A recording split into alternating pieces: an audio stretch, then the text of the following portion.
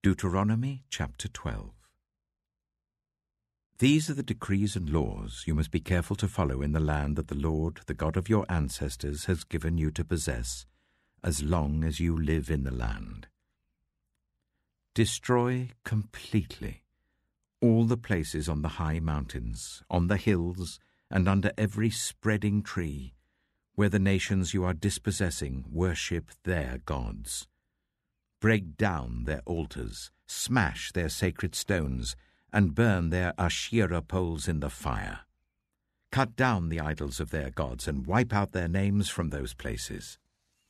You must not worship the Lord your God in their way, but you are to seek the place the Lord your God will choose from among all your tribes to put his name there for his dwelling. To that place you must go.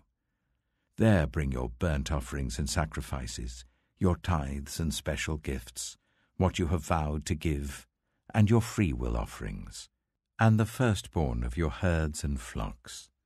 There, in the presence of the Lord your God, you and your families shall eat and shall rejoice in everything you have put your hand to, because the Lord your God has blessed you.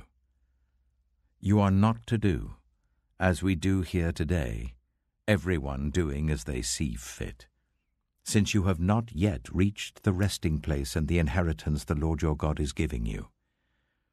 But you will cross the Jordan and settle in the land the Lord your God is giving you as an inheritance, and he will give you rest from all your enemies around you, so that you will live in safety. Then, to the place the Lord your God will choose as a dwelling for his name, there you are to bring everything I command you, your burnt offerings and sacrifices, your tithes and special gifts, and all the choice possessions you have vowed to the Lord. And there rejoice before the Lord your God, you, your sons and daughters, your male and female servants, and the Levites from your towns, who have no land allotted to them or any inheritance of their own. Be careful not to sacrifice your burnt offerings anywhere you please.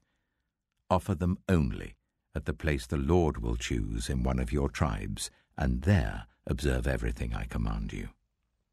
Nevertheless, you may slaughter your animals in any of your towns, and eat as much of the meat as you want, as if it were gazelle or deer, according to the blessing the Lord your God gives you. Both the ceremonially unclean and the clean may eat it. But you must not eat the blood. Pour it on the ground like water. You must not eat in your own towns the tithe of your corn and new wine and olive oil, or the firstborn of your herds and flocks, or whatever you have vowed to give, or your freewill offerings or special gifts. Instead, you are to eat them in the presence of the Lord your God at the place the Lord your God will choose. You, your sons and daughters, your male and female servants, and the Levites from your towns. And you are to rejoice before the Lord your God in everything you put your hand to. Be careful not to neglect the Levites as long as you live in your land. When the Lord your God has enlarged your territory as he promised you, and you crave meat, and say, I would like some meat, then you may eat as much of it as you want. If the place where the Lord your God chooses to put his name is too far away from you, you may slaughter animals from the herds and flocks the Lord has given you as I have commanded you, and in your own towns you may eat as much of them as you want. Eat them as you would gazelle or deer.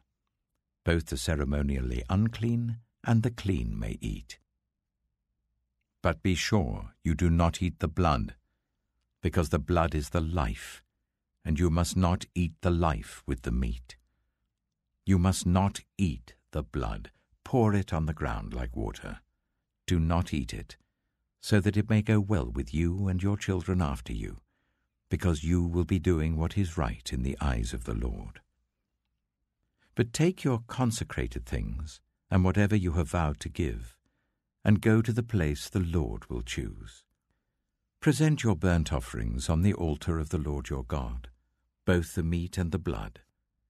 The blood of your sacrifices must be poured beside the altar of the Lord your God, but you may eat the meat.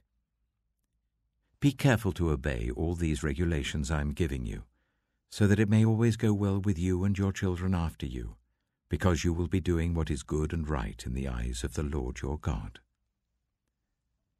The Lord your God will cut off before you the nations you are about to invade and dispossess. But when you have driven them out and settled in their land, and after they have been destroyed before you, be careful not to be ensnared by inquiring about their gods, saying, "How do these nations serve their gods? We will do the same."